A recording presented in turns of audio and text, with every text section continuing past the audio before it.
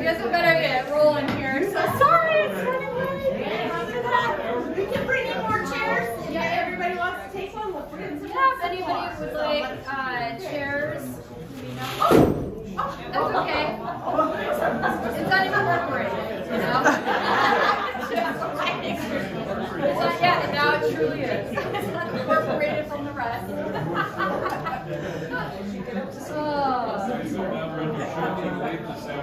I know, right, yeah, I know. Some of the stickies I have.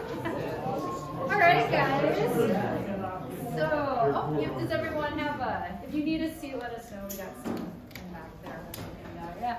Well, thank you guys so much for coming today. I'm so touched that all of you guys are here, and I see a lot of you too that have been following this project on Facebook. This project means a lot to me, in particular to really give these rural, very small rural unincorporated towns a presence, and to kind of look a little bit more into them.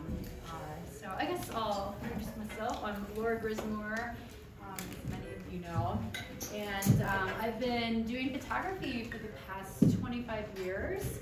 My roots with photography are from journalism. I was at the journalism program in the University of Iowa, and I got writer's block. So one semester I was like, I cannot write anymore, so I took a photo documentary course and started on analog camera. And basically, after that point, then it was like, no looking back. No more writing for me, right? No, but actually, those skills have come in handy. So from that point, fast forward, I moved up here in 2013, and I began photographing landscapes, and was selling my artwork.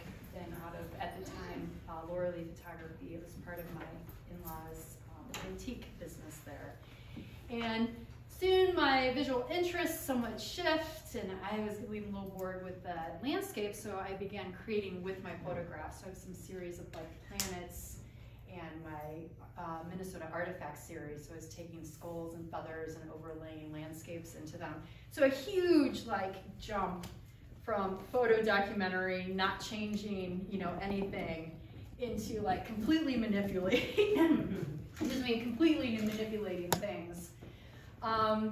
And so about a couple years back, I started to fall.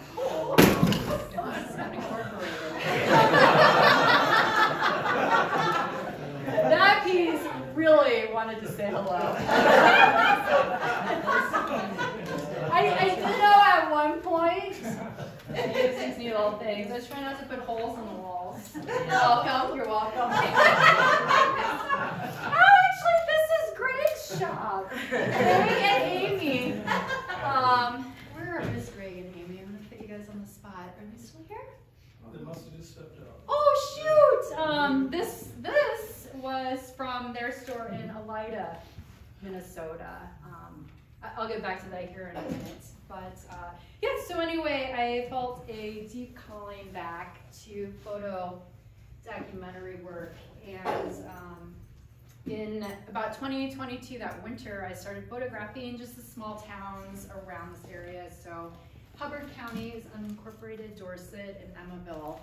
And then I went on a few trips down to Missouri into the UP and Upper Peninsula, and I just could not stop taking photographs of unincorporated towns, in particular with a focus on the man-made structures and buildings. Really interested in what those are telling us, those indicators about, the towns.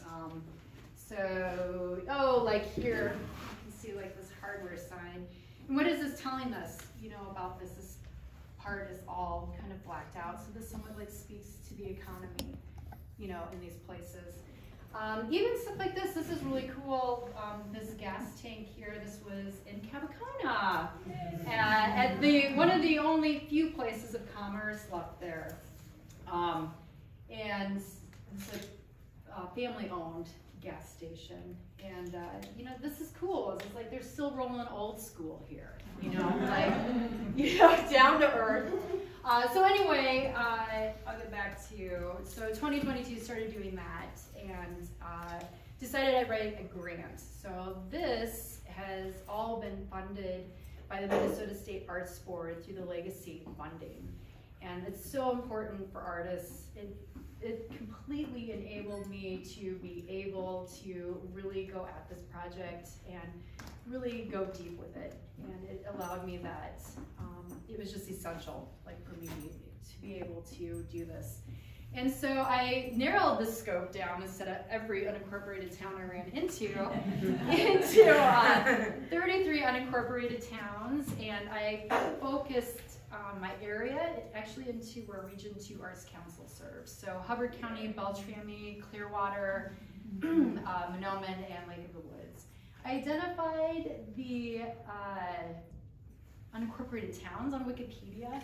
I would love to know if there is a place that identifies unincorporated towns. Of course, I ran into a ton of them, like way more while I was photographing, but really needed to maintain, like just to keep focused on the ones that I was doing. So I wrote the grant, received the grant, and kind of how I rolled then from there is I would go camping in these areas from 3 to 5 days. So from Lake of the Woods, I think I was there for about 7 days, and I would camp out and then go and take photographs during the day. And that really allowed me to be able to get a better sense of the area and place and immerse myself in it a little bit more.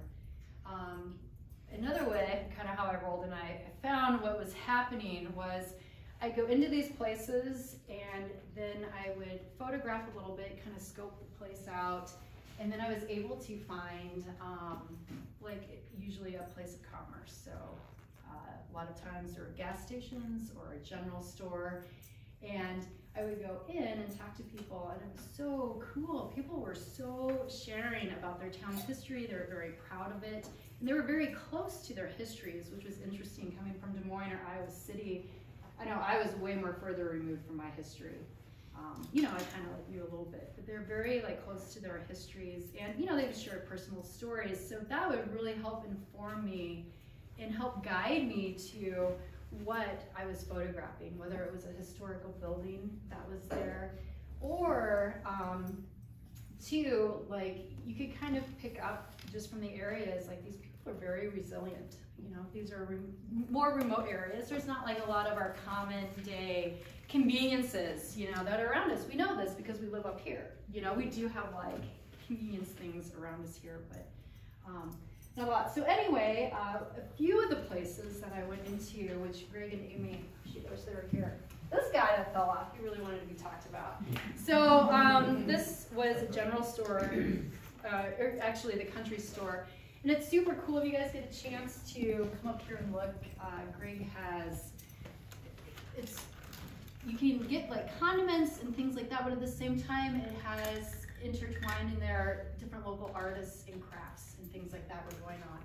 In Linda's shop, this was over in Circle. This is the only place of commerce, by the way, in Elida and in Circle. Like nothing else exists around there. And these are really kind of passerby towns. So like if I'm driving up to Lake of the Woods, you might whiz by there.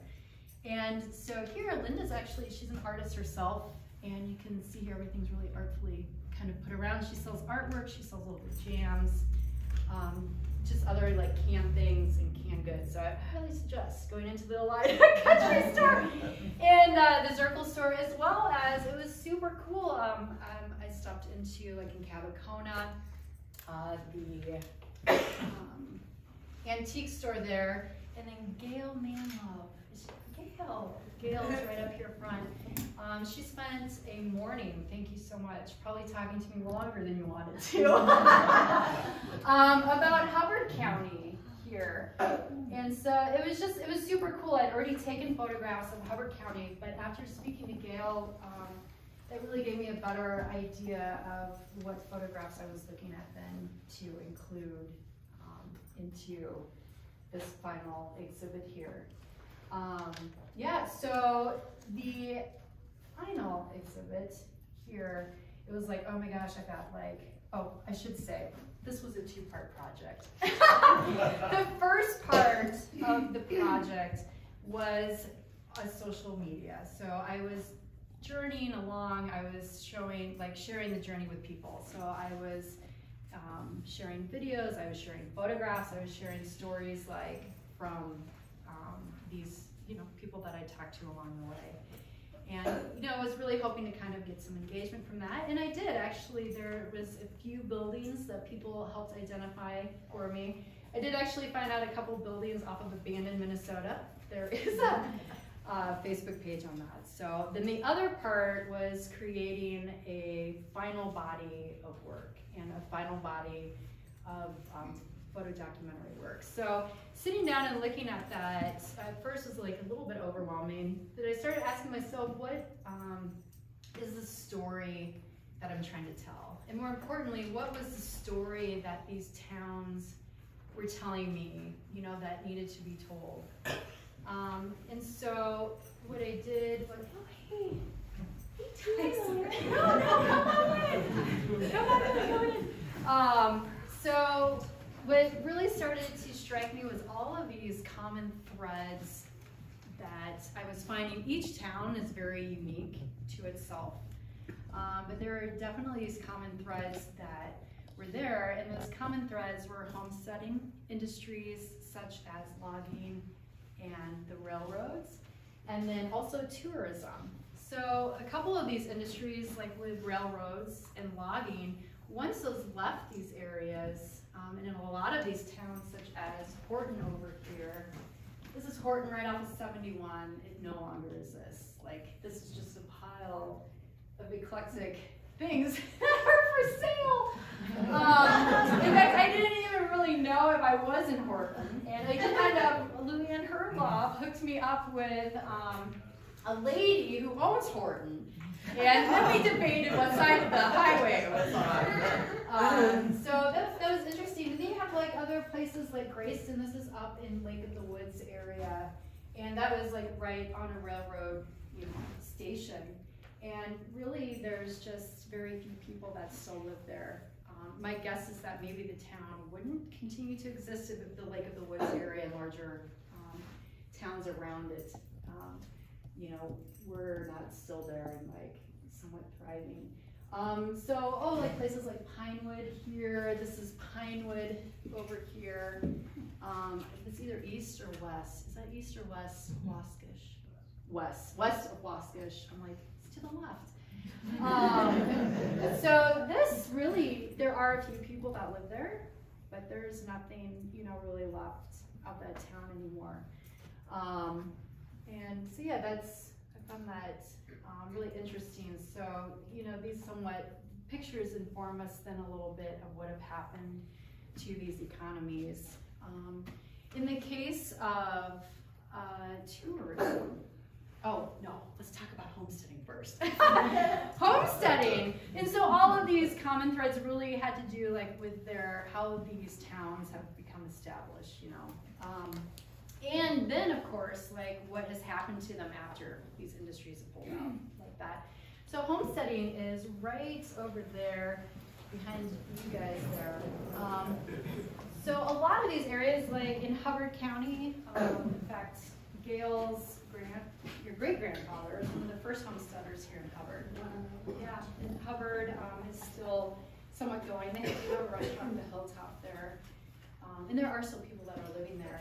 In the case of Fonz, or they call it the Lost Village of Fonz and Gates Corner, if you see those signs right there, that is all that is left of Gates Corner in that Fonz area. This is in the Beltrami State Island forest. And so, dates, I'm nervous, can't remember dates. Anyway, when they were homesteading, they ended up having to give the land back to the state because they were unsuccessful with farming it. In fact, in that area, they had to do like dredge huge trenches and stuff, and they really couldn't get the farmland, up to like par.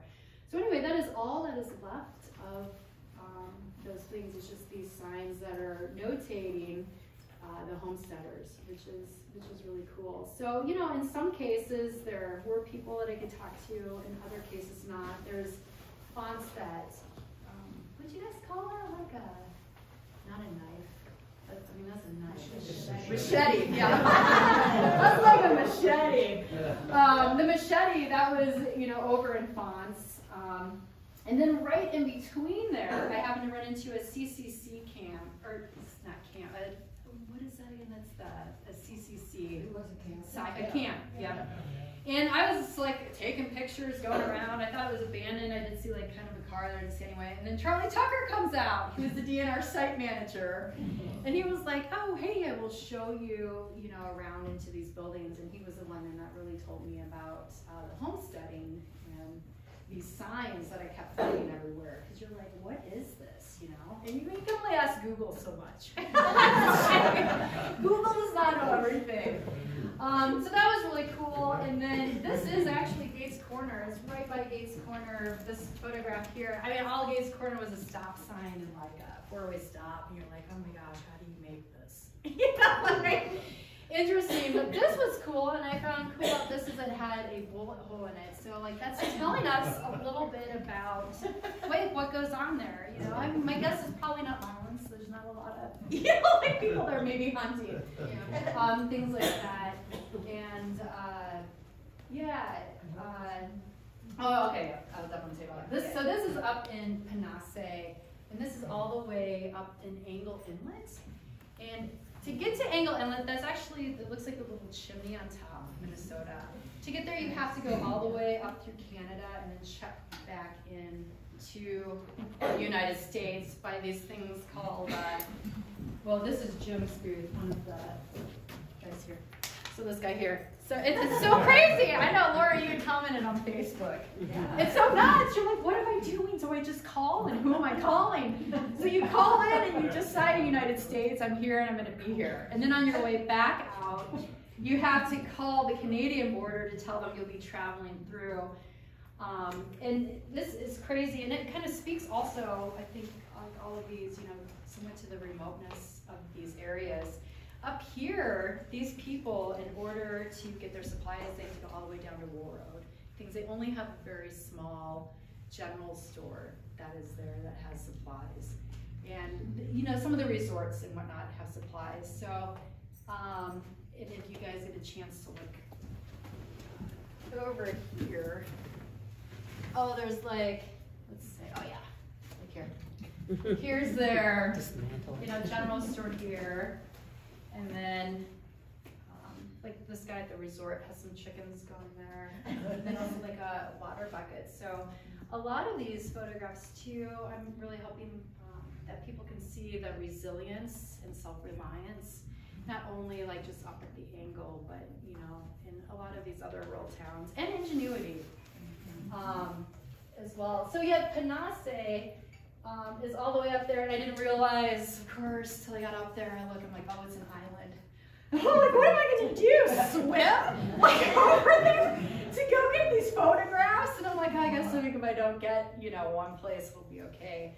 But we were able to find a guy, Joe. He was awesome. I can't remember his last name right now. And he took me, he kind of gave me a tour like of all the islands. And it's so cool up there, really.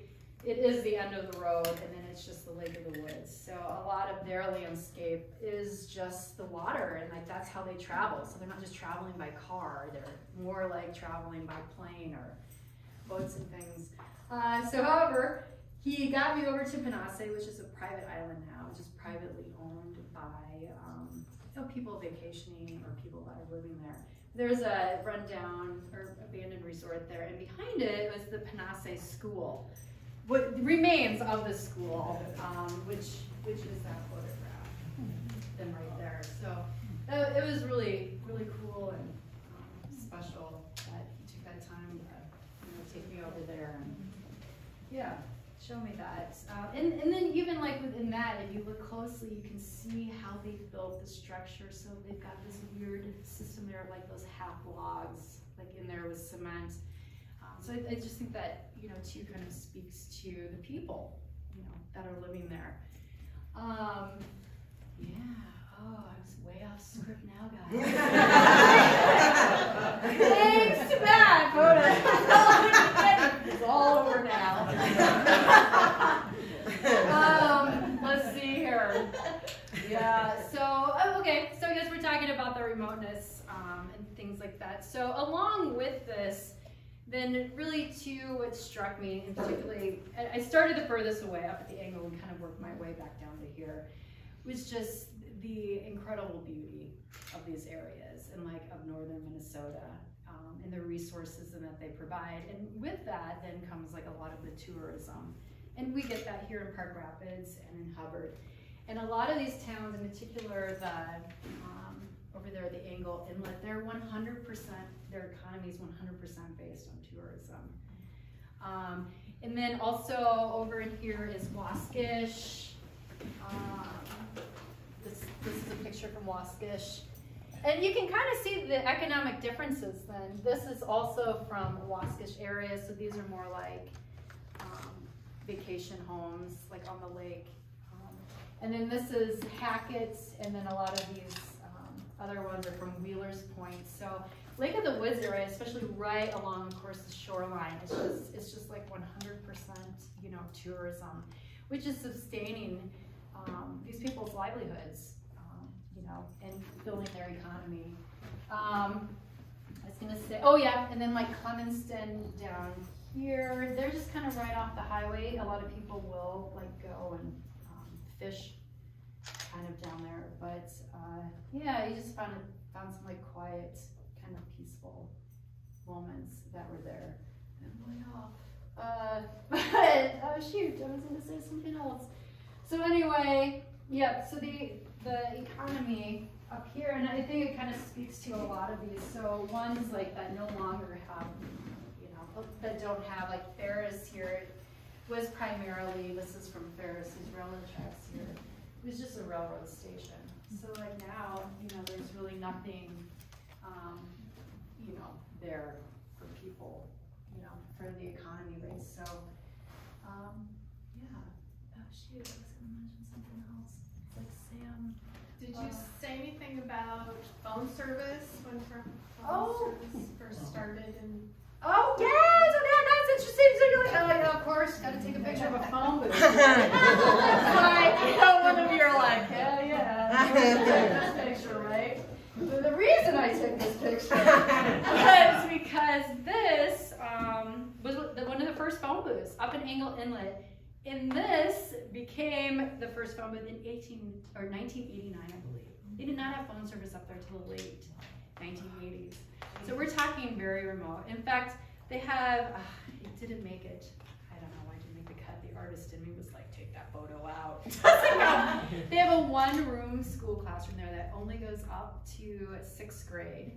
So from 7th grade to 12th grade, all of the students every day have to go down to Warroad, and that's an hour and a half down, hour and a half back. And guess what? They have to go through Jim's booth.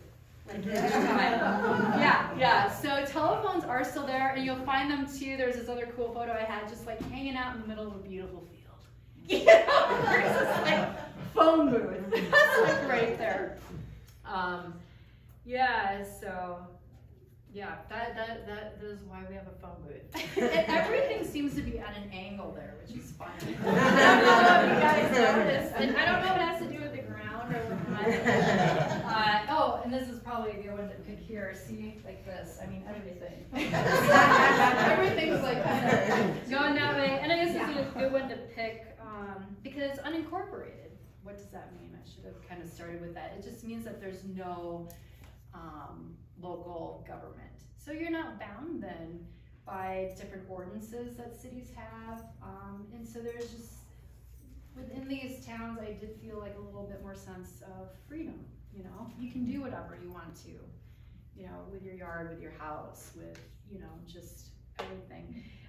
However, the towns are still, they do still have to somewhat, not necessarily report, but they're bound to the state and the county, you know, of course. It's not lawless, although this place was like, woo! You know, you felt like you're like back in the Wild West. I was like, this is a photographer's dream. Why does the sun have to be right behind it? There's so many problems like with that cloud. And I kept thinking I'm gonna go back to take pictures of this. And that's one thing I did learn was that if I'm there, I have to take a picture because I never went back. And I do have to thank my husband, and I would suggest this for anybody doing a photo documentary, especially like with traveling. If you can find somebody to drive for you. I mean, having to cover so many towns, and particularly like not, you know, like Dorset and Hubbard and other places closer to me, and a few other ones, like I took myself, but bless my husband's heart, he has the patience of a saint. He would sit in the car for 2 hours while I talked to somebody. He was like the driver, well, I was like, stop here, stop there, and a lot of things happened like right off the highway, you know, like this, you know, like up there, you know, and like honking at me when cars are coming. So I also lived because of him. I was probably, you know, almost died a few times, but yeah. So that was super awesome. But yeah, so yeah, there was so much more that I was gonna say, and I said so many other things. So does anyone have any questions? Yes, yeah. That beach painting? Yeah. Or not painting, sorry. Yeah. Did you ever talk to that guy that was there? No, I didn't. In fact, yep, it was actually pretty far away from him. And this is Upper Red Lake, right near Waskish. Yep, and it's like one of the areas. I think that you might be able to put like your boats, you know, into. Which reminds me, another resort that I went to, and this was great. I did initially have Bethsaida was on my unincorporated list. Somewhere it disappeared. And then I was photographing Macoonsay, and speaking of towns like with like nothing, you know, there. Like sometimes you looked out and sometimes there was like absolutely nothing there. And Macoonsay was just literally a 4-way stop. It was like, how can I make this look interesting? But the beauty up there is just really incredible, the forest. And so these other ones I found out later then that Natowash was unincorporated. So I went ahead and added Natowash on there. And it was, yeah, Natowash is absolutely beautiful in these areas. And this is from in town. There's like one strip in town where their main like commerce is happening. And they have, you know, school and church. And then I loved these scenes here. Just kind of like as I was driving by, like with the when going, I'm really interested in what the structure is here. I don't know if it's a sweat lodge or not, or what it is. And then the field one up there. But yeah, they also have a resort, Pinehurst Resort, and that is, they have Twin Lakes, which actually Natowash used to be called Twin Lakes, and there was another town that was called Twin Lakes, and the mail getting sent not to the right place. So Natowash, which actually means smooth sailing, came. And then Macoonsay means, I believe, black bear, or baby bear, yeah. So I spent a little bit of time talking to the lady at the Pinehurst Resort, and like in the store there, and she was the one that told me about the baby bear and the different names, and then just kind of like about the area. So they have like Twin Lakes is the south and the North Lake, and then they have a lot of resorts. People just, you know, like having fun, a lot of four-wheeling and stuff like that. Yep, Paul? Did you find any resources for information like cemeteries helpful? Yes. In fact, I'm so glad you asked me that. Because in a lot of towns when I didn't have, you know, much to shoot to, that was my go-to, was a cemetery. And I was making sure that I got a picture of the sign of each town. And in Island Lake, oh my gosh, I could not for the life of me find like something that said Island Lake. And lo and behold, right off the highway, Island Lake Cemetery. Was right there, but it was cool. In Clemenston, I had, in all of these, I did a little bit of research online. I found on like the histories, there's not a lot on some of these towns, of course. So again, most of my information came from talking to people in these towns. But in Clemenston, in the cemetery here, this one's unknown. However, basically the founders of Clemenston are the first people that settled there. Their headstones are there. And so that was like really a kind of a cool moment, you know. And then I believe when I was over in, is it Bethsaida or Bethsaida? Bethsaida. Let's go Bethsaida. Okay. Bethsaida, kind of trying to find information out, about the history before I stopped at the Beside Bar and Grill. I did kind of look at some of the headstones, and you're like, ooh, ones that are there older, and maybe looking up those names, to see if there's any. Did you find information about it? The one for Clemens, I did not. No, I mean for Beside it? No. We have somebody who's in the Historical Society that might be able to give you some information about it. Oh, cool. Maybe. Yeah, I definitely will. I ended up talking to the lady there at the Bar and Grill, and her, it must have been either great-grandparents or grandparents had owned the Bar and Grill, and the post office used to be across the street from it, and then the post office moved into Bar and Grill at a certain point. A lot of these places don't have post office anymore. But yeah, thanks. Yes. About the photo of the foundation and the chimney, did you find out anything more about that? No, this one I would love to, and in fact I'm tempted to put that on the Abandoned Minnesota page, or I might go through there a lot. It's funny, I was like, oh wait, I noticed. I'm a member of that group too. Yeah, I was like, oh, I know that building. This one was right by a little bit out before you get to Lake Roy. Is it Lake Roy? Roy Lake.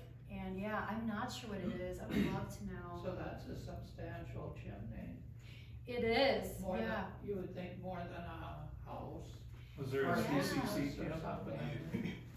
And you think what? A business or something. Yeah, I don't know. Maybe there was a CCC there. I couldn't find anything else, in that field. And the foundation was, it was a pretty, good size. But yeah, I'm not sure. But that's far away from that chimney too. It is. I'm Yeah. 78 years old, and that chimney was there when I was 5.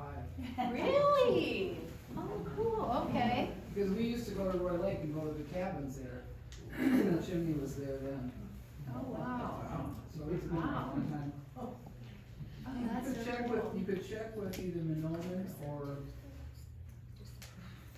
Monoman County Historical maybe could help you. Okay. Or with the who's the college? The Native College. Waiter Tribal College. Check with them. Yeah, I bet they would. Because they might have some. That's cool that it's still standing, and I'd like to know why it is, or maybe no one's taken it down still. But yeah, it'd be cool to know what that used to That's be. such a nice. Do a search. Oh, thank you. Did you stay at any of the little motels, or was it all camping? I'm sure you had camping adventures. Yes. I did not stay at any hotels. We have a vintage camper, so we don't hook up water. There's no shower. Showering did happen sometimes. I did finally, by the time I went to Lake of the Woods, I bought this shower weird tent you walk into.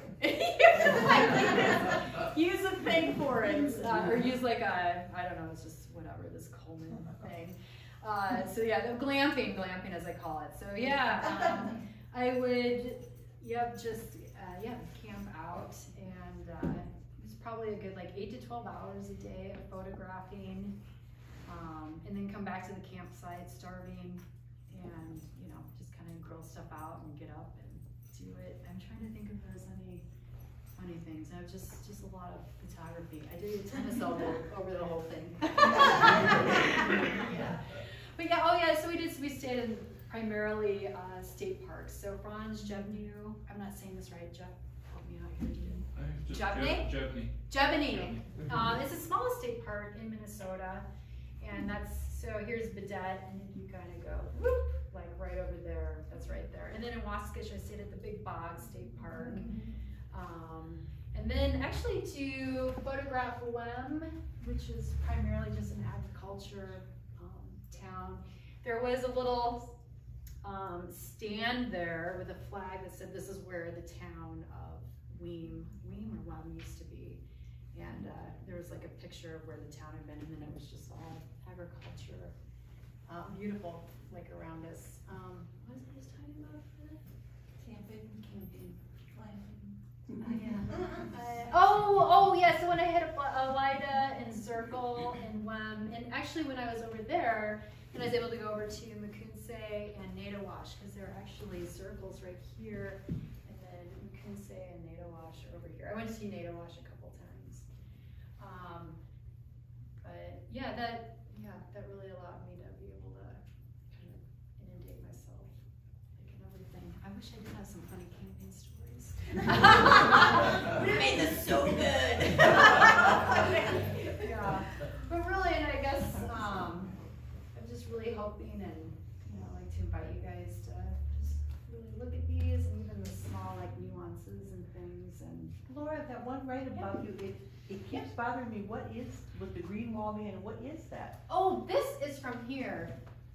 So this Oh. is right there. What I liked about that is it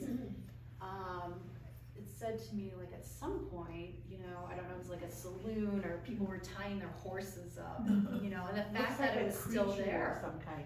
Yeah. Like it's got legs. Yeah, I know. Oh yeah, I don't know what that is. And I like that it's just, in some of these places just like time stopped, it just, and like that was it. And I guess like in the end too, like nature just, reclaims everything, so at a certain point, everything's, yep. I want to Yeah. know what this is. Hubbard. Okay, let me show you. This is, right here. That's a general store. And then it's right next to there. Yep, that's a recent addition. It is confirmed. Recent addition. I think, Luann, were you saying it's for the bus stop? It must be for a bus stop, Okay. for the school bus. Oh, okay. Okay, so I was thinking maybe it was for It definitely was not there when I was there. Yeah, and some of those houses in Hubbard, I didn't realize too, that you had pointed out, Gail, were actually really old and we kept up really nice. No. I didn't know what you said. Oh, some of these houses that you pointed out were actually really old, but they've been kept up. By the way, Laura, can I Yeah. take this break for a small commercial announcement? Yeah. Gail is going to be speaking about the history of Oliver Perry Manlove and the Hubbard Prairie for the Historical Society in May.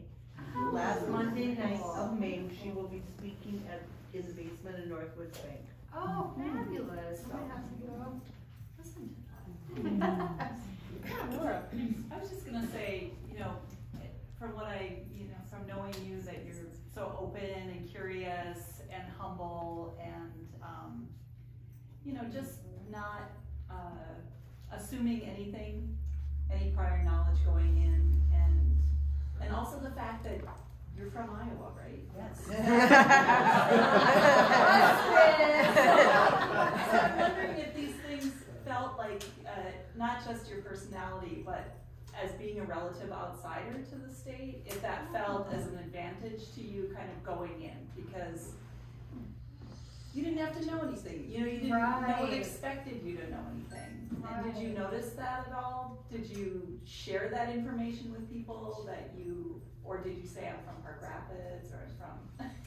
Well, yeah, that's a great question. You had to pull that end part of the question. It kind of depended where I was. Someone was like, I live in Huntersville now. Like I'm rural too, or unincorporated. Yeah, that's a really great question. And that's really funny because Joe was totally right. I was like, this hanging system was almost brilliant. Although the plexi so was lightweight. It's like sticker thing. It's performance art. We're on the road as we speak, driving by. Yeah, that's a really interesting point because when I first moved up here, and we drive like out in these rural areas, I was like, it's so cool and crazy to me how some of these really old buildings, are still here, and I don't remember any of that. Like there might be an old farmhouse or something like that in Iowa, but as far as these, flat, sided buildings, things like this, and coming from Iowa City and larger towns like Des Moines, it's just this is so cool. Like some things are so you know, very vintage. Like time has just stopped and slowed down. So I don't know if that added like a visual interest, you know, for me. But I do. That's a good question too about like knowing more about these towns. So I learned like a little bit about them, but I didn't want to know like too much before I went into them because I did want to go in with an open mind. I didn't. It's easy, I think, as an artist, you get this preconceived idea. Like I find myself being like, oh, this photo's going to be in the final. You know, and I'm like, stop. Because then at that point, I'm not letting the project speak to me, and I'm not, you know, truly like, whoop, just doing this documentary where you're like recording things versus recording what you're wanting to record, you know. And so, yeah, and I think I fought with that like throughout the whole thing, and even with, you know, putting this up. So, did I answer that? I think so. Okay. I think also, you know, because probably many people in the room are from Minnesota and or have lived here long enough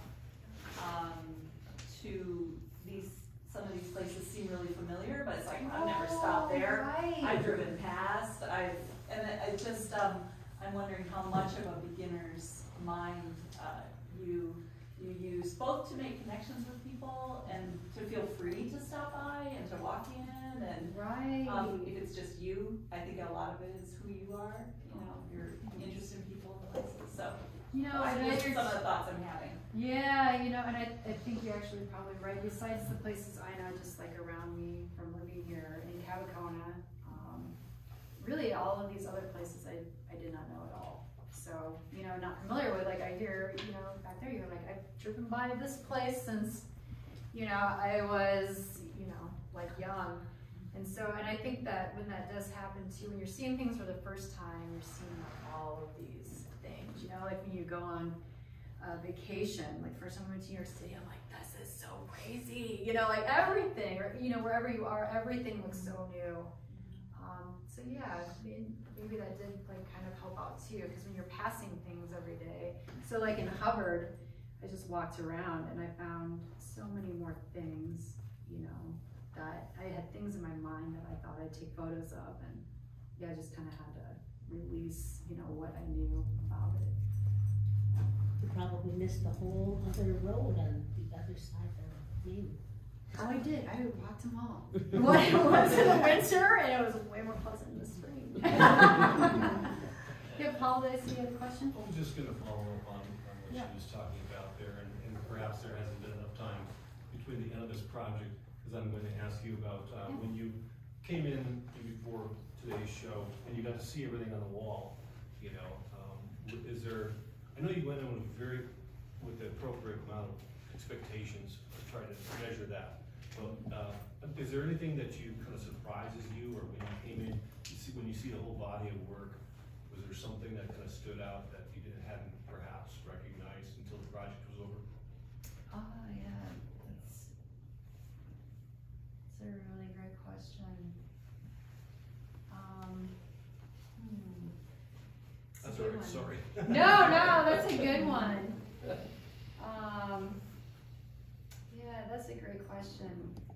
I think part of, you know, what I'd spoken about earlier, that revelation of like these common threads, you know. So I think like as I was putting it together, it's almost like everything was kind of new again, you know, because I'm kind of trying to put pieces together in a thoughtful way that's reflecting the documentary, but then also finding the artist, you know, like this one doesn't go, you know, with this one. Yeah, that's interesting. I don't know. Oh yeah, like if I saw anything. I'm gonna have to get back to you on that. That's a good question. I like stumpers. Well, you were actually answering that as you were answering her question. Anyway, Okay. So we're good. I will say one thing, that when I went back and looking at some photos, when I was doing this from Linda's in Circle, you can't see it in here, but there's a couple dogs here in front. There's this one dog they call No Name. He just showed up out of nowhere. And when I was looking at the photograph here, there's this dog that looks exactly the same. And it was like goosebumps. And I called Linda and alerted her of this, you know. Is this like a Stephen King, like, Pet Cemetery? You know? And she was like, oh yeah. And by the way, she does have puppies now. And I guess one more thing I did forget to say, that when putting this together, so it was kind of with these common threads, but then it was really important to me to honor the people that, you know, took time to speak to me and, you know, really helped inform, you know, what I was photographing. And just really giving that extra presence, you know. A lot of this was about giving a presence to the rural unincorporated towns, or to the rural towns in Minnesota, but then also exploring this whole idea of like, what is unincorporated, you know? What does that look like? Yeah, Ron? I could second what Laura's been saying, that I grew up here and I've seen a lot of these things driving by, and I like pictures, but I did not have a picture to look at, so I appreciate your making me look at pictures and what I've been seeing all my life. Also a question, does the project itself include text, either by the village or by the picture? Does it, what do you mean? Are you going to put text with the project? Oh, yeah, my attempt. I'm so sorry. I'm like, I've got to put something up. For the exhibit, no, because I really wanted, well, you want the photos to kind of speak. You want to invite the viewer in to look at the photographs and to, you know, kind of with an open mind, just like how they're wanting to interpret them, what that's saying to them. But I also wanted these photographs to speak to each other, so hence no borders around them. And I don't know, I kind of felt like the text might interrupt that. At the same time of this being said, I was really torn on that, because it would be cool, like, oh, where is this, you know, where is that? A longer term project, you know, for an exhibit purposes for the work, I think no. Or the history you've researched, since you've already done a lot of work. Yeah, so you've done a lot of work on it. Yeah, so a longer term project, and as I put in my grant, a longer term project, so, you know, looking, who knows, years out, would be to put together, you know, a book. And I'd like to continue to do this work, so just in northern Minnesota, you know, to continue doing the unincorporated towns to northern Minnesota. So yeah, those are a couple things, because that would be cool to put together. And, you know, just as Jeremy knows, we all want to put ourselves, like, you know, photographers, especially for, you know, photo documentary, you want to, you know, put something together in a book. So that would be something I'd look out to in the further future. Yeah, thanks. Vicky. Where did you find that artistic wood pile? This is in Benedict. Oh my gosh. Yes, and so Lindy's is in Benedict. So right across the street, there is a gas station there, and there is just a wood pile, you know, kind of sitting there, and it had all of these really cool colors in it. Vicki and I might have to bid against each other. Good luck, you're after me.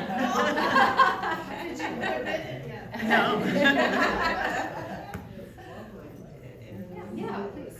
Have you tried any of these in black and white? Yeah, I'm so glad you asked that. So many of these, like the teepee there and the boat, the cross on it, that one to me was just like screaming black and white, you know? And a lot, I would prefer to see that one in black and white. And yeah, and that's interesting too, because when I did first start doing photography, it was on film and it was black and white. And that's, you know, where I started the photo documentary. So I don't know, like unconsciously, at a certain point, I was like, not shooting in black and white, but you know, if you've shot photography, you know what I mean? Like you see in color, you see in black and white. But yeah, there's definitely a bunch of these, and I was like, oh, especially with buildings and textures, you're like, this would be so cool in black and white. Like, can I mix black and white with the color? You know? Yeah, that would be just in black and white in general for maybe doing one like that for Unincorporated would be thanks. Yeah. Anyone have any other questions? Okay. So what were you feeling when you took the picture of the telephone? Like, Oh, the were cross you here? thinking of the cross? to Yeah. symbolism or? Yeah, so this was in Pennington, and it was right down the street. It's like kind of like right off the highway, and there was this church there. And then what I really loved about this, of course, there's symbolism, but at the same time, these lights. There's two different, kind of light bulbs shining down on it. But in fact, they're not, of course, lit daily out. But at the same time, I guess you could read into that. So it's almost giving you different impressions. Yeah, I think so. Like, there's one for the documentary itself. It's telling us something about that street or that place. But then, I also think if you're looking at it through an artistic lens, that it could speak, more. I don't know, even maybe more about, religion or, where it is today or yeah. So nice. Oh, thanks so much. Really appreciate it. Yeah. That's another good tough question for me. Thank you. Yeah. Anyone have any other questions or? Wow. Well, thank you guys so much.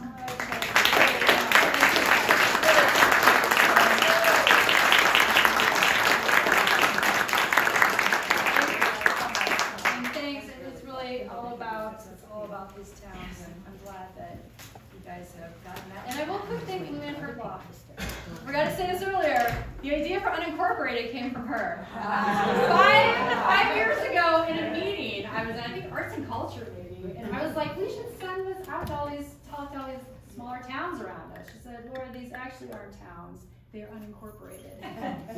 What? What is unincorporated? So the seed was planted. Thank you. Thanks so much, you guys. Really appreciate it.